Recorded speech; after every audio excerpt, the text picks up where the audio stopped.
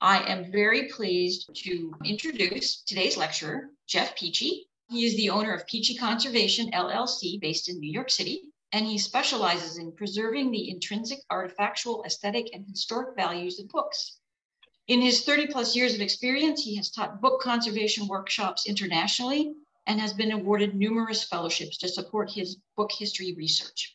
He is a visiting instructor for the Library and Archives Conservation Education Consortium of Buffalo State, also New York University's Conservation Center, the Vinther University of Delaware, and you can find him at jeffpeachey.com and peacheytools.com. Thank you for the introduction. I'm going to talk about the craft of hand paring leather today, and we're going to kind of start big with maybe some notions about what craft is, and then get really granular with kind of the hand motions of when I'm paring leather, and then kind of go step back a little and get bigger and talk about maybe some of the thoughts that are going on in my head when I'm demonstrating the craft of paring leather. I wanted to call this the craft because it's a skill that you can learn. And I think anybody that works with leather has to learn this to some degree. So today I'm going to talk about 20-minute PowerPoint, some common leathers for bookbinding, why is leather pared, some examples of historic paring, and then kind of the most common types of paring that is done both from the industrial standpoint and from the bookbinder standpoint. And then I'm going to do a live demo, starting with boarding. And then here's the tightrope part, or the party trick, as some call it. I'm going to attempt to edge pare all four edges in one piece with my M2 hybrid knife, and then kind of go in and just start to work with some overall and some edge paring. And I'll talk a little bit about that too. Most common leathers that we use in bookbinding are goat, sheep, calf, and pig. The goat is probably most common today, and that's what I'm going to demonstrate with. And it's a goat skin. If you're a native English speaker, we naturally talk about goat skin or sheep skin and cow hides. Hides are bigger and weaker, so they're generally not used for books. Goat skin is a kind of a many different types of textures, grain surfaces. Each skin is truly unique. So it's up to the binder to kind of pick the best area to use for the book. Sheepskin tended to occupy the bottom end of the market for most of history. It looks a lot like calf. And in fact, I don't know if you can see, but on the surface, you see how the grain surface is delaminating on this 18th century book and peeled away. That's because the sheep is kind of fatty, and that's one reason it was cheap, and they're kind of big. But this is often the only way you can tell the difference between sheep and calf, is if the grain layer is delaminating and peeling away like this. Calf is probably the next step up from sheep historically, and again, this was often in the 18th, 17th, 18th, 19th centuries considered not attractive enough for high-end books and not durable enough, so there were a variety of decorative techniques applied. You can see the one kind of in the front has a staining, or it was called in the 19th century marbling. Pig was used earlier, and the skin is sort of easily identified by the three little hair follicles that go completely through the grain layer. Calf is very smooth. It's kind of neat that skins are still something. When bookbinders buy a skin, they buy the entire skin. So this is the skin of a goat on the far right that's been flattened out. So you can see the head is at the top, and it's got the 4 feet, and the spine runs down the middle. And what binders often do is make a mat or something to locate the best area of the skin for the most, aesthetically pleasing area. And if you look on the far left, that chart, this is from 1905, you can see how much stronger the skin is at various parts. Binders also tend to choose the strongest part of the skin to use on the book. In the middle, this is 18th century plate, but I found this very interesting just because not only was the tail tanned, but you can see that they cut out the areas around the eye of the head too, just to really, this is true snout to tail kind of use of the leather skin. We don't do that so much anymore. And there's two basic types of bookbinding leathers, tanned skin and tawed skin. The vegetable tanned skin, which bookbinders use, are made of two types. There's either pyrogallo, which is the longest lasting, sumac, oak, chestnut are the common tannins used to preserve the leather like this. And there's also some condensed tannins that are sometimes used like mimosa that are not so stable. So they're generally not used for fine binding or conservation purposes. Example of a book bound in vegetable tan goatskin on the left, and on the right is a model of a 15th century German book. This is actually bound in alum tawed deerskin that Jesse Meyer from Pergamena prepared. It's a beautiful little skin, not historic, but it was a fun skin to work with. Why is leather pared? So this is kind of the big craft issue. Craft generally wants to be seamless, right? When we're making something with traditional craftsmanship in mind, we kind of want it to appear to be seamless. With leather, there's a couple ways to do this. One is by turning in, which you can see on the left, and this is the way it's dealt with books. So the leather has to be very thin to mold it over the edge of the book, and also to mold a head cap, which is kind of an aesthetic thing, and they vary significantly throughout the centuries, the shape of them. So this is just kind of a mid-19th century shape that I'm showing there. And you can see how thin the leather is on the surface of the board. On the upper right-hand corner, different trades deal with this issue of seamlessness different ways. Here's a knife case I made, and I just waxed and burnished the edge of this very thick horse butt leather. Other ways are to butt join the leather. To the left of that is a dice cup for shaking dice. And you can see that it's a very thick leather that's butt joined, and then there's two cuts made on either side of that where this hidden sewing goes in to create this rounded cylinder with a base. Apart from aesthetics, we need to pare the leather to get the book to function properly. So the book on the bottom here on the right, I rebound that. It was a 17th century text. I rebound it in calf. But this is like what I consider a really, really good opening. The book completely lies flat. The page is open flat. It's got nice throw up, nice drape. Throw up is the amount the spine moves. Drape is the amount the papers lay. This was a very successful rebinding, in my opinion, which is kind of rare in conservation. Generally, we try to keep all the existing elements. 16th century leather paring. I'm lucky enough to have a couple of very, very mold damaged books so you can actually see what's going on. This is the interface of one of the front board of a 16th century German book, alum tawed pigskin. So you can see how the pigskin kind of gets darker. It's not that bright white that we saw earlier. And this paste down has mostly deteriorated anyways. So I was able to see a couple interesting things. You can see that the turn-ins are cut out on the board. You can see the knife slits on the board. And there's really no edge paring, which we're going to do today. Edge paring is kind of a gradual thinning. But here the leather was about 20 thousandths of an inch throughout, and there was no edge paring. Here's another book, extremely water damaged. So I'm not actually opening the cover of the book here. I'm just opening up the leather that was still stuck to the spine but had completely detached from the board. Again, this is an excellent opportunity for me to measure the thickness, and we come up with 20 thousandths of an inch and no apparent edge paring. Again, interesting. It points to a different kind of cooperation between the tanners and the binders of the time. They worked with each other very well to give things so everybody could work efficiently.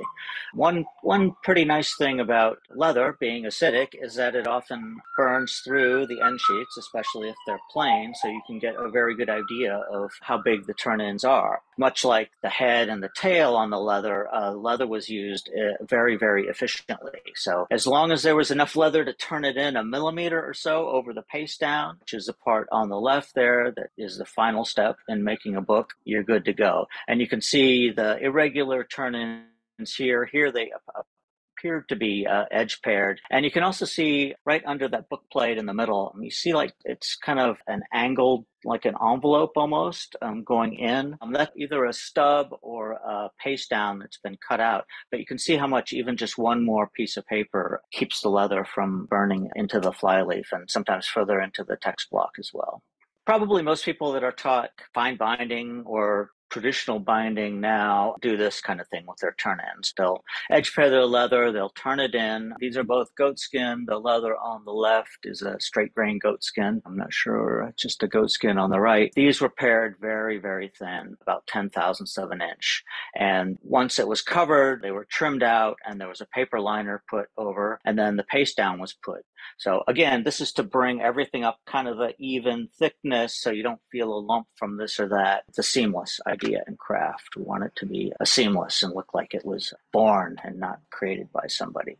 This is also the reason a lot of 19th century books are falling apart. In addition to the structural aspects of the very thin leather, the leather itself was quickly tanned with uncondensed tannins and often is in terrible shape. What I'm going to demonstrate is kind of a 20th century fine binding sort of paring. If you can imagine a book laying out, I'll show this again later, I'm going to pare a little bit in onto the boards and then to the very edge of the leather and the spine a little bit and the head cap area. How thick? This is often the first question everybody asks. How thick do I pare the leather? The common answer is, well, it depends.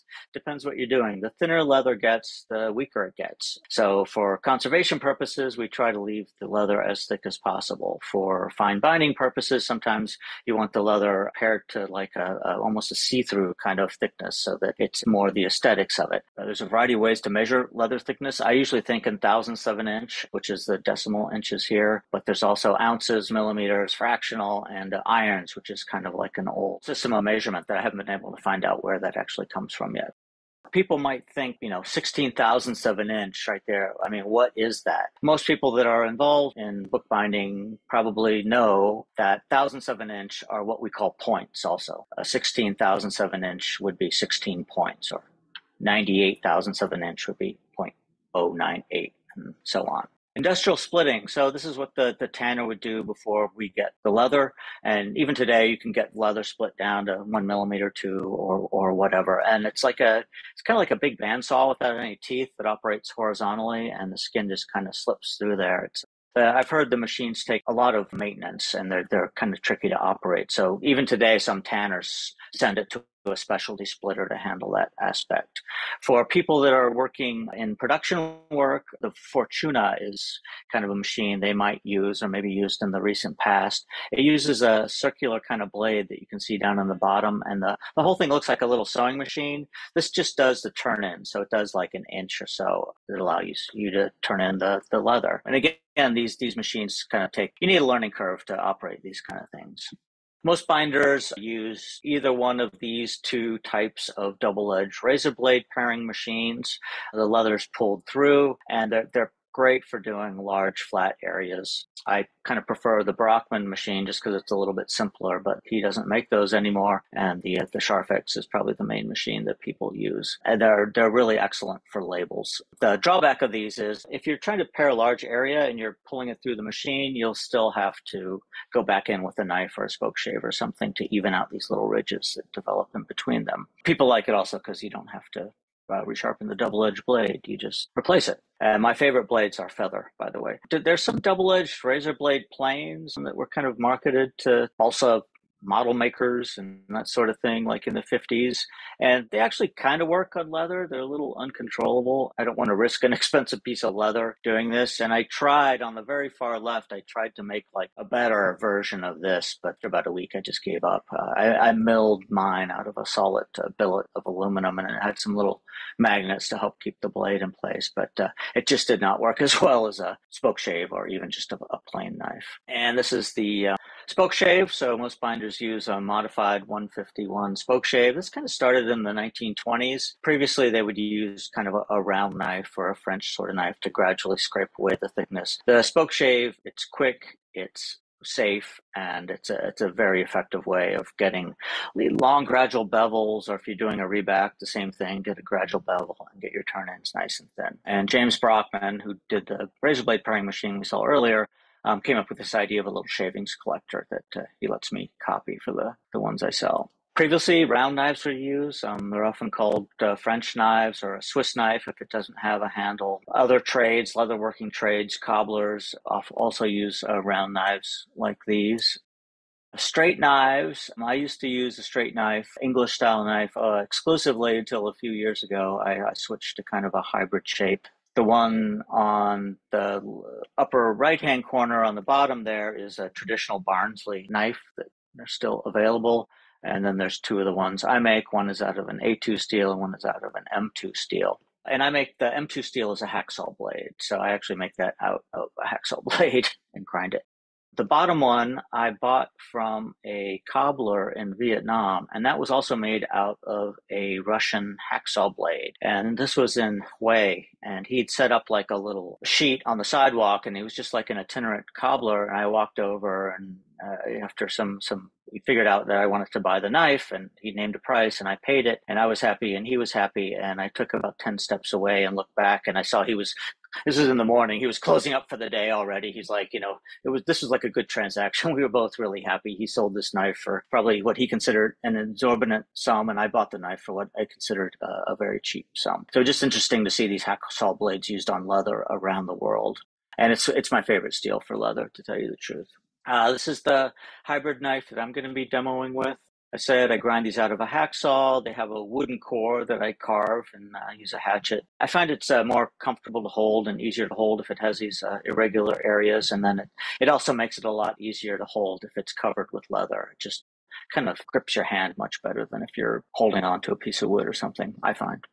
Arthur Johnson, who wrote a really good bookbinding manual, in my opinion. It's the one that I started with. He claims that one of the most admired skills in bookbinding is the paring of leather, yet only sharp tools and confidence are required. Confidence is gained by experience, and sharp tools are available from peacheytools.com. So after the binder decides what area of the skin that they want to use, I've already cut mine out here. The leather is boarded. And that just means it's rolled back and forth in all four directions, corners to corner, side to side, edge to edge. This used to be done on an industrial basis with this tool. This is actually from a leather factory, and the worker would put the bottom is a corrugated brass, actually. So the worker would put this thing is heavy. They put their arm in here and just all day kind of roll the leather to make it supple over itself. Nowadays, people either often just use their hands or a little piece of cork. And I'm going to be using just a little piece of cork I got. Here is my leather, just to show you. So if this is the book, the two boards are here and the spine here, and then it's about an inch, which is going to be the turn-ins for the thing. So it's kind of, again, if you're not quite clear, this is what that looks like with the front board, the spine, the back board, and I'm going to edge pare all around there. But first I'm going to board it, and I'm going to use the cork, and that just means folding it over itself like this. There's two sides to a piece of leather. There's the grain side or the hair side and the flesh side. So the flesh side is the side that's removed from the flesh.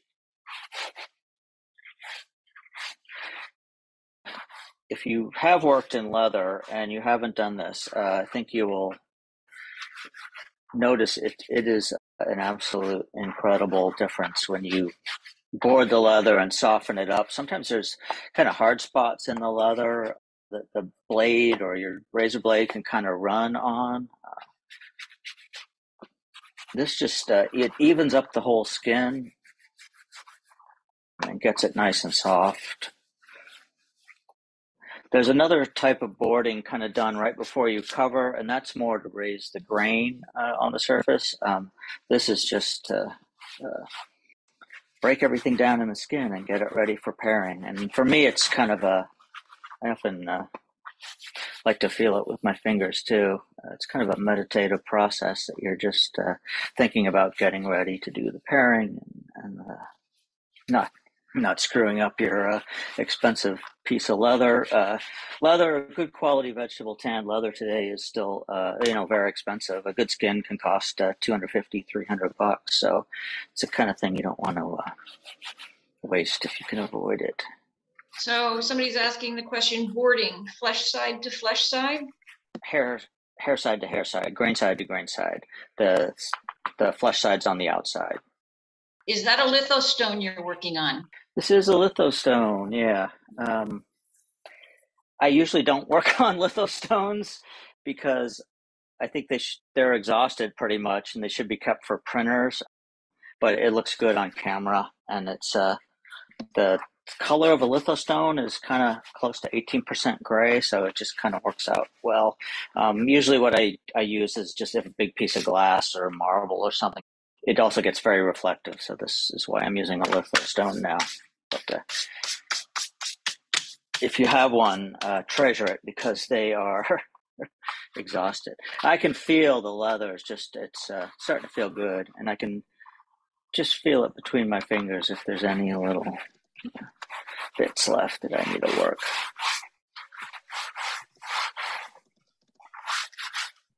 And I have prepared my knife and stropped it and everything, so I'm ready to roll, but I will show you that in a minute. So now for the party trick. What I'm going to try to do is, so if you think of the thickness of, this is like an edge view of the leather.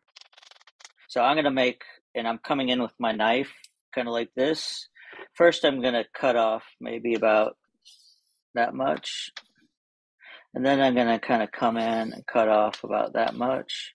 And then I'm going to kind of come in and cut off about that much. And then I'm just going to do some scraping to get a long gradual bevel on this.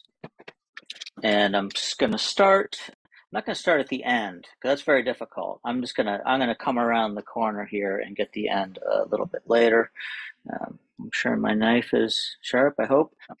I will put a different camera angle on so you can see this a little better, but I'm not like holding the knife and doing this freehand or anything. I'm running everything on my fingers here, and that holds it at the right angle. And I actually use these 3 fingers here that I kind of use as a jig. Okay, so now I'm coming in. There's a couple things you got to think about when you're, well, there's actually a lot you got to think about when you're paring leather. So I'm coming up to the corner here.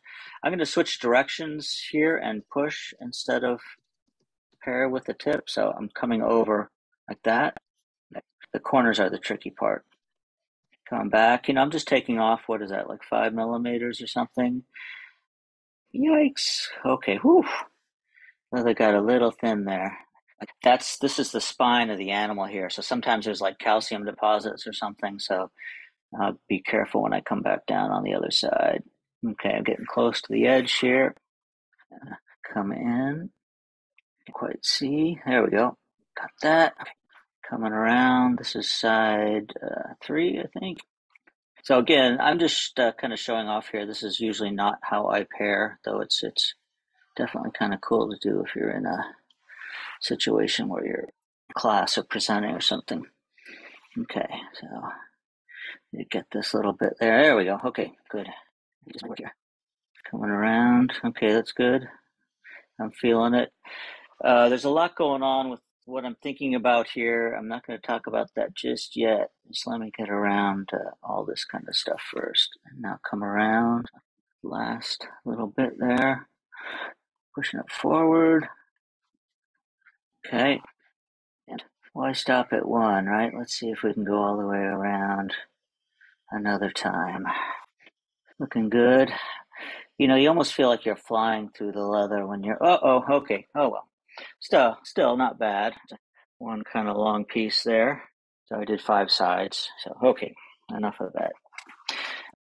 I don't know if you can see it, but every time you pare leather, somehow magically these little bits appear under your skin. So you always have to make sure to keep everything really clean on that.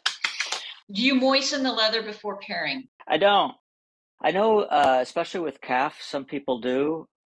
I've just never found it necessary, and it just makes it more difficult. So I don't. Does leather have a grain direction like paper? It doesn't. When we talk about leather grain, it's kind of the surface, right? That sort of grain. So it's not the same as paper grain at all. Generally, the spine of the animal is lined up with the spine of the book, just because the goat's running around and runs into a fence or a barbed wire or something, and it gets scarred or scratched there. So it's kind of a way to hide those sort of imperfections too. How do you get rid of the acidity of leather? Can you? Well, yeah, this has been a really prevalent topic for quite some time now. Leather is very acidic, as we saw from some of the leather burn-in on those books. And for conservation purposes, well, the short answer is nobody really knows how to make a leather that has the working properties that are necessary for bookbinding to make something that's more durable than a good quality tanned leather. Tawed leathers are more durable than tanned, but they're really not appropriate for many time periods. In the 17th and 18th centuries, binders would decorate their calf bindings, and they'd often apply coatings of potash or soda ash to them, which does buffer the leather a little bit. And I'm kind of wondering if that might help preserve it a bit, but there's really no way to make leather more durable. The way to if you want to bind a book in leather, and there are, it's beautiful, and if you do everything right, they can last a very long time. You need to think of ways to structurally make your book sound, even if the leather fails, or should I say, when the leather fails. Is calf boarded or only goat? I board everything. What are the differences between A2 and M2 blades? I don't have all that information off the top of my head, but it all has to do with, they're both high-speed steel metals, and it all has to do with trace amounts of molybdenum, chromium, vanadium. They're all like 0.0014 different, and so there's like over 1,000 types of steel. And for some reason, this M2, which is just the name that the companies give it, it just seems to work best with leather. And when I strop it, it seems to strop back into shape quicker than the A2. When I started making knives, I had a number of different steels tested, and those results are on my blog if you want to look at like how the steels lasted in a test situation. What the company in England does that tests them is they take a card that's loaded with silica, and then they measure how many times the knife goes back and forth and how deeply it penetrates into that. How do you keep your knives sharp, or how should you keep your knives sharp? That's about a 2-day question. The simple answer is, once I have a knife that's cutting well, like this one, I'll just strop it and strop it and strop it until it doesn't cut anymore. And it won't cut because the blade angle will be too obtuse. And then I'll go back and go through my sharpening system. And I usually use a grip progression of like 80, 40, 15, 5, 1 microns to do that. The participant Sam says Smith did a fair bit of what he called merle, and he would pare off the pieces for adding on. How would one pair the pastiche character of merle? Morel is basically what he would do would be take all these pieces of waste and glue them all together and roll them up like a sausage and then kind of slice off little bits. So I think from my understanding is he generally used it in kind of an onlay. So you just have to figure out a way to slice up your sandwich or whatever, make it a block or whatever, to cut off pieces. But it's nothing I've ever done, to tell you the truth. So paring. So what I'm going to think of, I've kind of done this one pass here. Number 1, I'm going to think about number 2 and 3. And even though I'm kind of talking about these as different things, a lot of it just depends what you're kind of feeling with the leather. Like you see how that my knife's, it's not sticking out too far here. It's not coming in too far there. I'm pulling off just a nice kind of even strip. This is another sort of thing you want to think about. A lot of crafts are like this. With wood or metal, if you can take off like long, even pieces, it's going to be so much easier than just like taking off little chunks or something, and you're going to get into trouble. So I'm holding my knife like this. I'm resting everything on that nail of my little pinky here, right? I'm getting this flat. Sometimes you even have to work off the side of the stone or whatever you're working on to get low enough. And you can see I'm just taking off that colored pencil mark there coming in. And this is called edge paring, right? I'm just paring this edge here like this.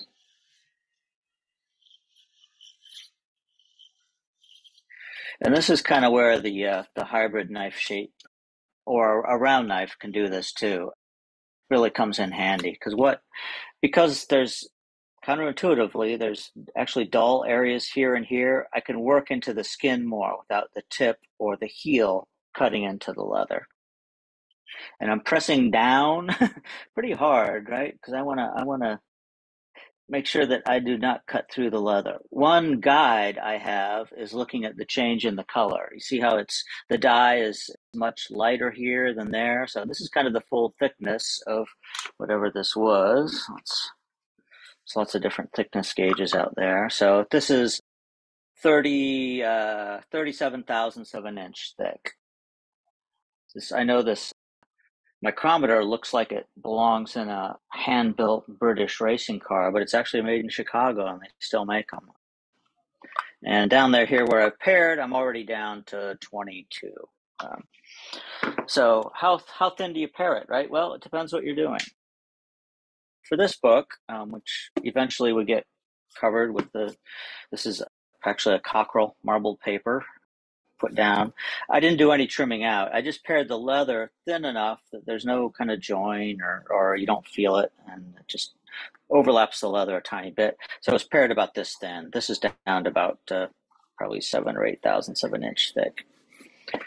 That's what I'll do on this, just for this. If I were doing something for conservation, it would probably be, I would leave it as thick as I could to get the kind of aesthetics and the function that I needed. If the leather's too thick, especially in the joint areas, the book's going to move. It's not going to open well. It's just going to, when you open it, it's going to push itself off, and you can see the thickness of the leather right here where I haven't put down the paste down yet. Question about how you use the knife. Does the edge of the blade ever touch or rest along the stone while you're cutting? Not when I do it.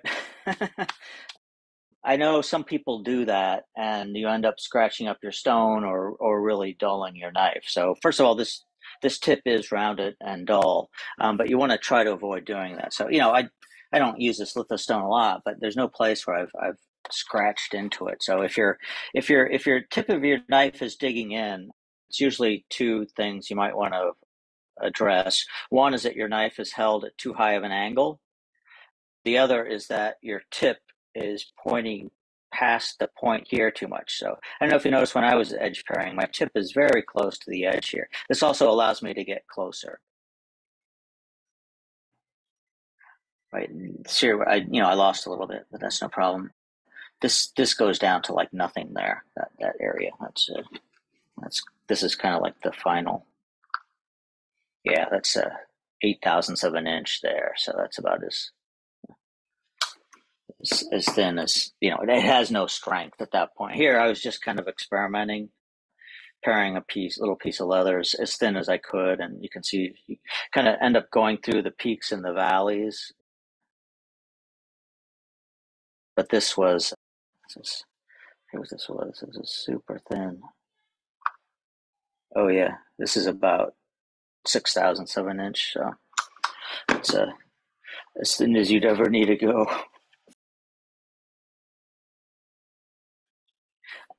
So edge paring, you're really only going to be able to pare in about an inch or so. If you go further in that, you either have to use some kind of round knife with a kind of a scraping action, which would be, like this sort of thing, or or the hybrid knife, which can do the same thing. And I don't know if you saw that, but the leather can often kind of bunch up, and you want to avoid that because you'll cut right through it. We kind of got a little bit spoiled, I think, binders or maybe the collectors. I mean, everybody these days they would not accept a book, I think, that had a hole in it or something. In the 18th century, for example, Darryn, who wrote a fabulous bookbinding manual, he talks about one of the reasons they do the staining on the leather is to hide all the holes. And if you look closely at a lot of 18th century calf books, they almost all have a patch somewhere on them. So it's kind of our idea of I don't know, just wholeness or something that a newly bound book would not have a patch on it. I can't imagine somebody would accept that these days. Okay, so somebody was asking about sharpening. So I'm feeling like it's taken me it's a little harder to press. So I'm just going to strop this. I don't know if it's just a strop here. I'll show the whole process here. Strop is just a piece of leather. In this case, this is a horse butt. It seems to hold up better with the stropping, so that's the only reason I use it. It's not magical or anything. And I just put a little baby oil on this is a 0.5 micron honing compound. It just helps kind of melt it. And you just scribble it on. And some people like to wear gloves to do this, but I'm not. So you just scribble it on until you get something like like this.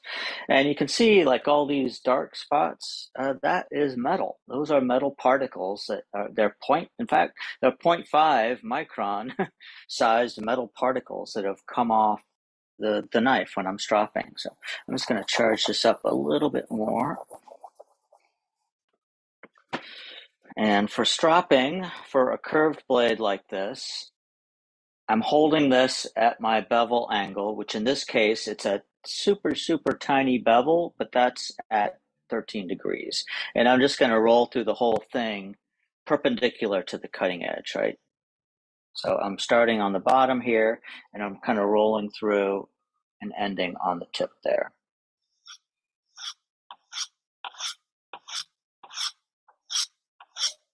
Is it possible to use up a stroke, and where do you get the honing compound?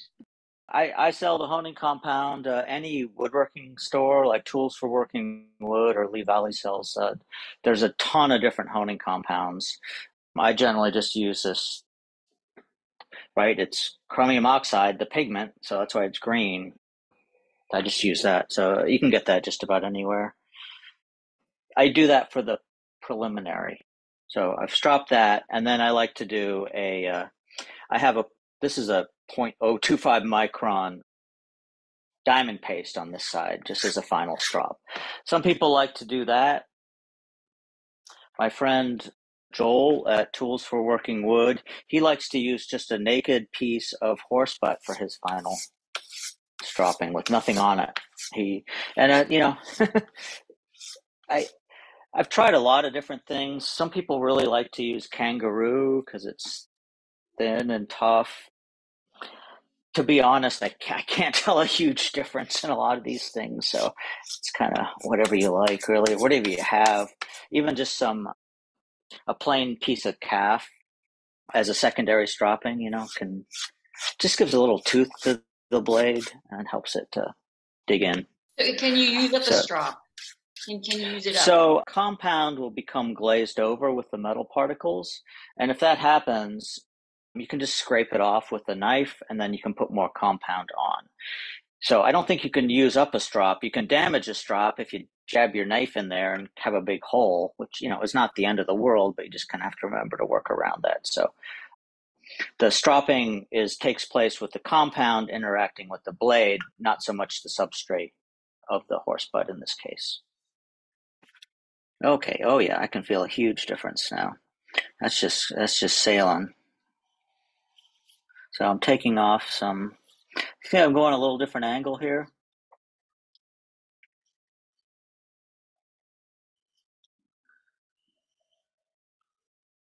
And what I want is just to have, I'm just going to work on this one side here for a minute, just to get this whole thing as smooth and even as I can. And the knife just kind of feels where it needs to go, right? I'm holding it almost flat here and just removing. I mean, these are super thin pieces, right? It's a 6/1000 of an inch, so a piece of paper is about 5. So just to give you an idea. And I like to come in from different angles when I'm working on this. And usually I'll be working on kind of, at this point, I'll kind of switch and work all the way around because I do want to get this pared just a little inside where the board's going to hit. So when I fold it over, the board is, looks nice and crisp and all that kind of stuff. People regard as a sign of a well-made book. And it also helps with the functioning of the book. So I'm kind of doing this number 2 stroke there, the long one.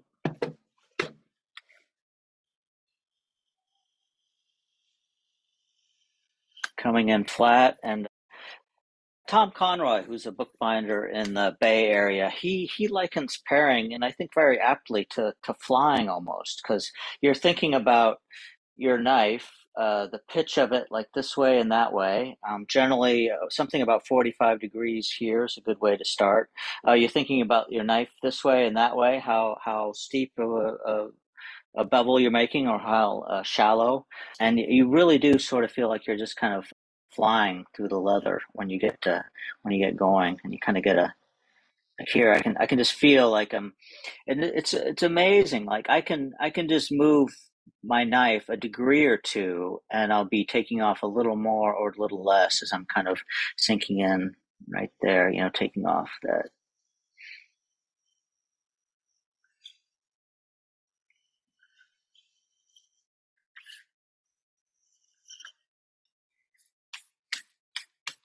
And it's there's a fair amount of leather already that I've taken off that, but it's kind of amazing sometimes how much leather you will take off.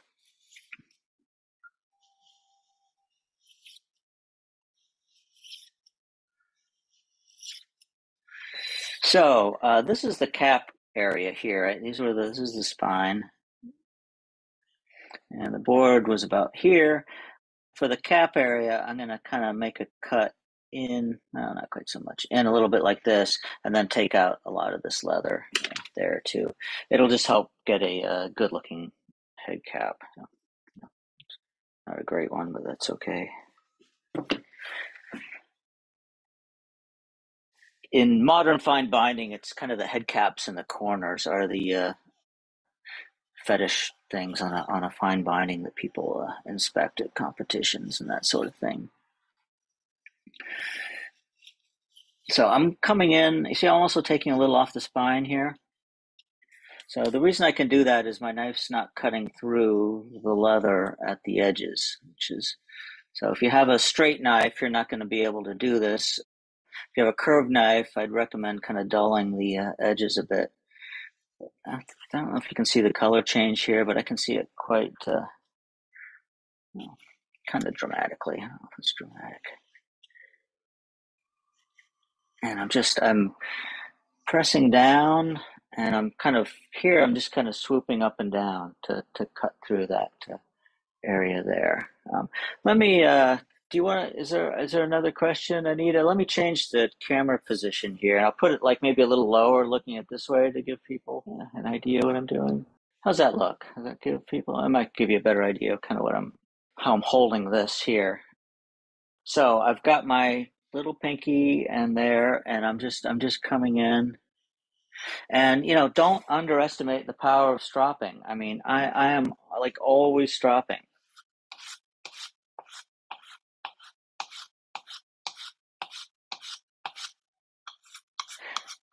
And if I'm stropping, I can probably keep a knife going for, it depends how many bindings I'm doing, but a couple dozen really. And what kind of a pencil was that you used to mark the leather? Oh yeah, this is Barrel Prismacolor, which I know they're kind of like sold as stone grade colored pencils, but they're actually the most conservationally accepted colored pencil too by like paper conservators and things, because they're pigmented and they're not dyed like a lot of them. Doesn't really matter, I think. Just I have darker ones to use on lighter colored skins and that sort of. But I could just, I mean, this just brought the knife back. I mean, it's unbelievable how much sharper it is, right? Just that little stropping, 12 strokes on each side.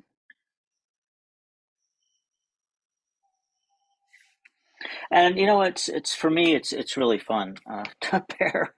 I guess I would have been a forwarder in a past life. Traditionally, there were in English bookbinding, there were sort of two different branches of bookbinding. Forwarders are the ones that rounded and backed the book. They got it from the sewer, who was always a woman. They would round and back the book, trim the edges, get the boards on, pare the leather, and put the leather on. Then they would give it to the finisher, who did the finishing, which is the gold tooling and that sort of stuff. So I think I would have been a forwarder if I would have been a bookbinder in the 19th or 18th century even. But as Johnson said, all you need is a sharp knife and confidence, right? So have you ever used a machine like a Tormek or for sharpening knives? I have. I do it by hand, or I have a belt grinder, which is it's just a belt that moves very fast. The nice thing about the Tormek is it's very clean, right? Because it's a water-cooled wheel. You have no risk of burning your metal. a lot of the bookbinding knives are kind of complex shapes, so there's really no way to clamp it in a jig, or I don't know how you would mount. I mean, I guess you could just lay this against the bar on the tarmac, but I think it would be extremely awkward. The way I sharpen is I use my right here. I just use this 3M microfinishing film that I put on a stand that I make, and I do it all the sharpening by hand. For two reasons. Well, for more than two reasons. One is a lot of the bookbinding knives have weird handles that you can't clamp a jig onto or something. Secondly, the kind of hand skills that you need to learn to sharpen, holding the knife at 13 degrees or whatever you're going to hold it at, those directly correlate to the hand skills that you're going to use when you're paring. So you can't share a knife. You can't give the knife to somebody else to sharpen. You might want to give it to somebody else to regrind, but then the sharpening and stropping are going to be up to you because it's amazingly subtle. Sometimes when I'm stropping, even if I do it, say, too long on the bevel, the knife will dive like down, and I'll have to do the back a little more to even that up. So you can really tell. It gets to be very, very subtle kind of when you're pairing. So it all creates this kind of knowledge, this craft knowledge base of cutting. And, back to the big questions about craft, right? I mean, making a knife or being able to use a knife and maintain a cutting edge, I mean, that is one of the or craft skills, I think, for wherever you're cooking or woodworking or whatever, right? It's just, it's so important. And it's again, it's a skill that you have to learn. So you're not going to just magically pick it up and do it. So I would suggest learning freehand sharpening. There's probably too much information on the internet about all this kind of stuff, which makes it more confusing. But any system can work. So pick out your system, whether you want to use the 3M finishing film. I like that because you can get started pretty inexpensively. Diamond stones are great. The new ceramic water stones are great. It depends on a lot of subtleties of what kind of steel you're using, and a lot of times you don't even know. So I'm just doing some long strokes there. Thank you, Jeff. That was great. That was just really, really interesting and amazing.